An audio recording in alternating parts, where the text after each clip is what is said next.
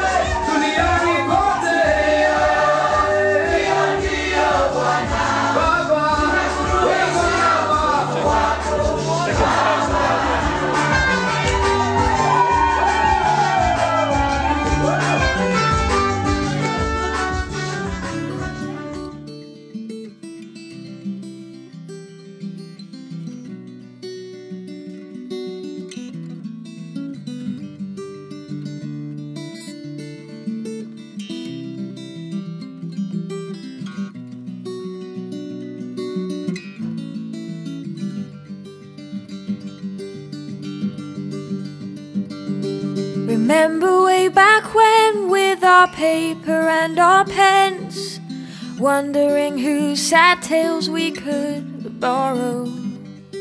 We'd take them, then we'd spend them like the daylight would never end. Said we'd think about the consequence tomorrow, when there'd be oh. If you're happy and you know it, and you really want to show it. If you're happy and you know it, jump up please. If you're happy and you know it, jump up and down.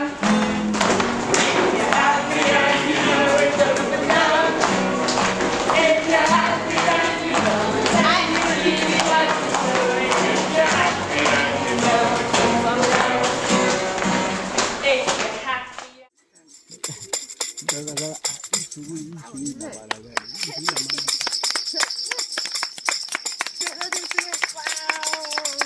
Not quiet.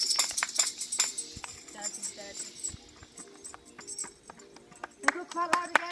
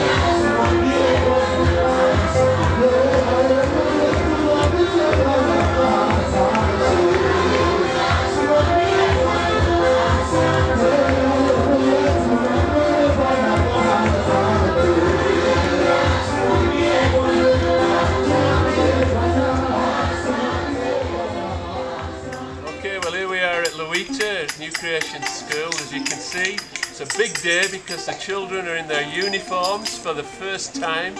Sam and Beth have been doing a music workshop, so we're so excited to be involved here, and if you've been one of the people who's helped us to do this, we want to say a big thank you to you. It's a great privilege to be involved in kids' lives, so bless you, and it's good to, we'll see you next time. Bye from Louita from New Creation School. Bye everybody. Bye. Bye.